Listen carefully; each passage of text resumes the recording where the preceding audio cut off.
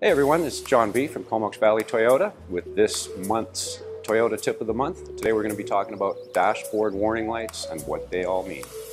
Okay, so did you know dashboard warning lights are color coded? So a green light will indicate you've got a system on, such as your cruise control. An amber warning light means you've got a problem that you should address, but you don't have to do it immediately, although you should do it soon to avoid further damage.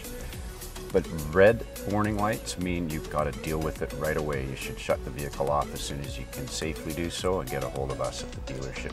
I'm just going to run through and quickly identify what a lot of the common warning lights are. First one is the ABS warning light. That'll let you know if there's any kind of a problem with your anti-lock brake system. Automatic high beam indicators. This one indicates that you've got your auto high beam system on. The brake system warning light indicates a problem with your brake system. The blind spot monitor indicates that somebody is in your blind spot. The cruise control indicator lights up green just to let you know that you've got your cruise control on. The driver's front passenger's airbag light will light up to let you know that that airbag is not currently active. And if it lights up red, it means you've got a problem with your system. And it's normal for the airbag to shut off when you don't have a passenger in the front seat. The eco driving indicator light indicates you're operating in eco mode, so you get a little bit better fuel economy. The electric power steering system will light up if you're low in fluid in your power steering fluid. Lane departure alert, if it's on, it'll be lit up green. Low fuel level warning light, we all know that one. That one comes up amber just to let you know fuel's getting low. The next one we've all seen throughout our life, the check engine light, and that one I think we all know it's usually amber. Don't keep driving your car with your check engine light on. You can do it, it won't do short-term damage, but you could cause expensive repairs if you drive too long. Master warning light will come on in conjunction with any other system that's malfunctioning.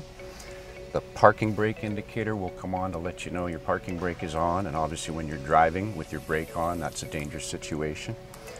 Pre-collision system warning, this will light up to indicate that that system is on or not. That's another one that'll either be green to indicate system on, or it won't be there at all.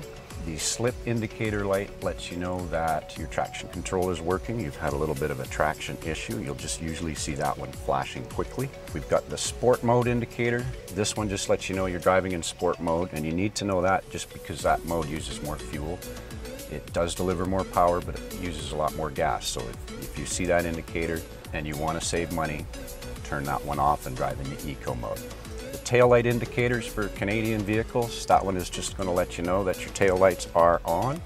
Low pressure in your tires. The tire pressure warning light is one a lot of people don't understand.